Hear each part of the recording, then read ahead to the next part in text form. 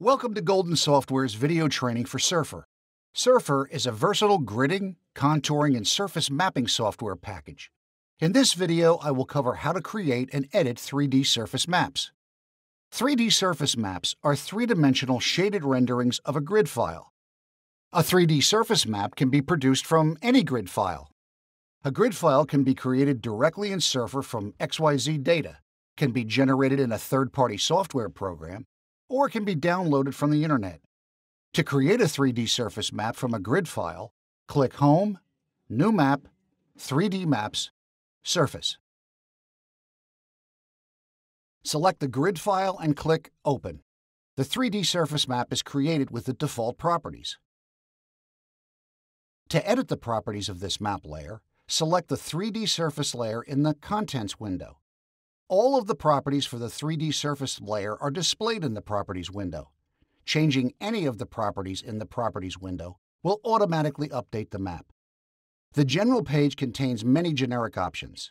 In the General section, next to the file name in the Grid File field, you can click the Open Grid button. To change or reload the grid file used to create the surface, you can click the Save Grid button to save the grid out to a new grid file. And you can click the Grid Info button to generate a grid information report about the grid file. Check the box next to Show Color Scale to add a color scale to the right side of your map. You can click and drag the color scale to move it, and you can edit its properties in the Properties window. If you have other layers in your map, you can show them by checking the Show Layers box. For example, say we downloaded an aerial photograph of the area. Since the map is already selected, we'll click Home, Add to Map, Layer, Base, choose our image file, and click Open.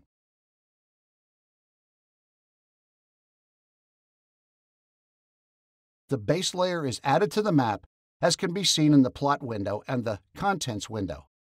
If we uncheck the Show Layers checkbox, we no longer see this layer in the Plot window. The surface color is fully controlled by the fields in the Material Color section. You can set the upper surface color by clicking on the existing color map to specify one from the list of presets. Or you can click the Custom Color Map button to open the Color Map editor where you can define a custom color map. If your grid file contains any nodes with no data values, you can choose how to display them in the No Data section. You can choose not to have Surfer draw the nodes with no data values, so they will not be shown on the surface. Or you can remap the Z value of the nodes with no data values to a custom Z value. Notice that when we choose this option, the nodes with no data values are now shown on the edges of the map. By default, this new Z value is the grid minimum, but you can change it to whatever you like by typing a new value into the Remap Value box. In the Base section, check the box next to Show Base to draw a base between the surface and the map base, and then change the line and fill properties of the base in the Line Properties and Fill Properties section.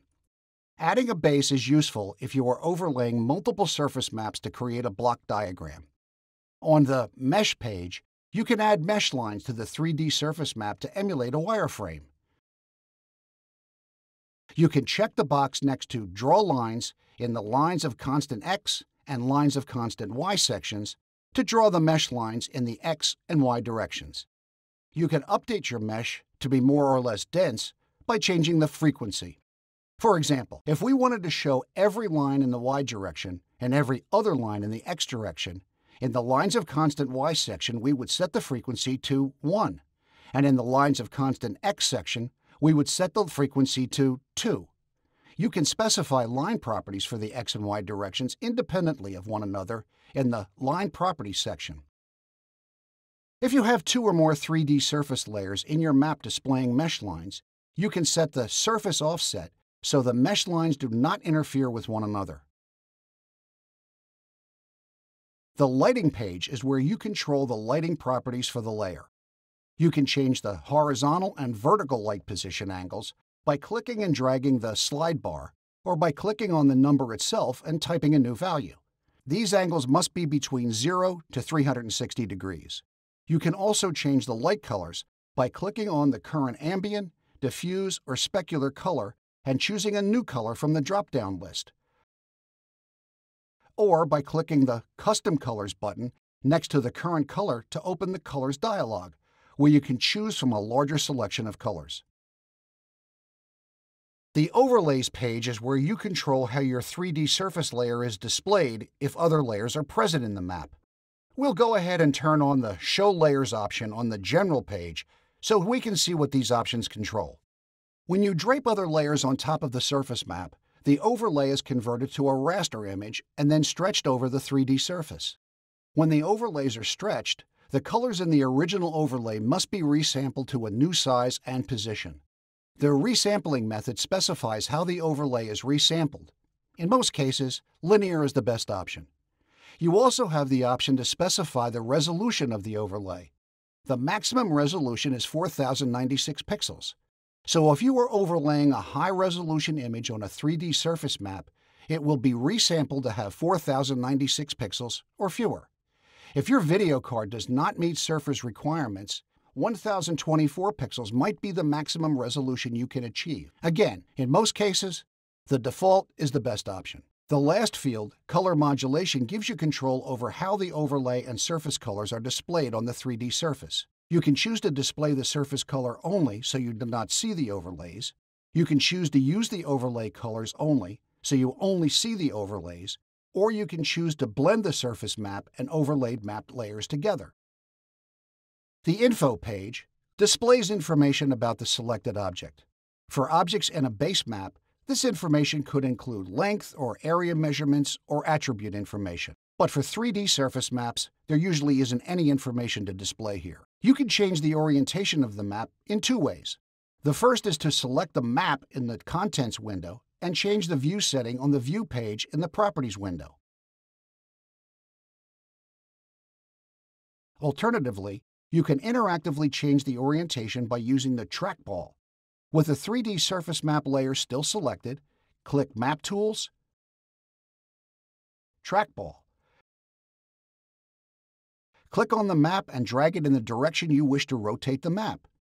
A blue bounding box will appear to show the outline of the map and will change orientation as you drag the mouse. The bounding box will be replaced with the new orientation of the surface map after the mouse button is released. You can repeat the trackball orientation as many times as you wish.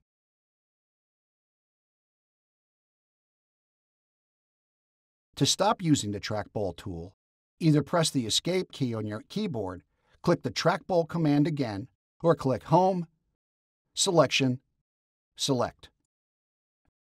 This concludes the video training for creating and editing 3D surface maps in Surfer. If you have any additional questions, please contact Golden Software.